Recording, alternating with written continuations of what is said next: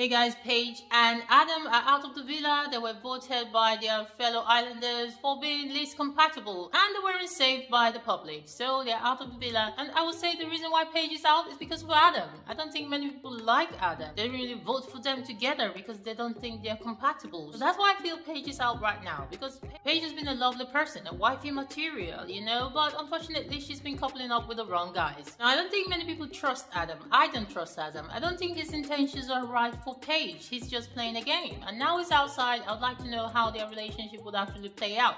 And also, Paige's mom didn't really like him, not one bit, and she thinks the relationship is wrong for her daughter. Well, unfortunately, Paige doesn't see it yet. But now that her mom is feeling a bit awkward about it, I think she'll be thinking twice about the relationship. And when she finally comes out and people talk to her, yep, I don't think their relationship would actually last. But that's just me thinking and saying things. But if they're for sure and if they're true, they'll definitely make it. But what do you guys think? Tell me your thoughts about Paige and Adam in the comment section below. And before you go, don't forget, like, share, subscribe, hit the bell icon, and I'll see you for my next video.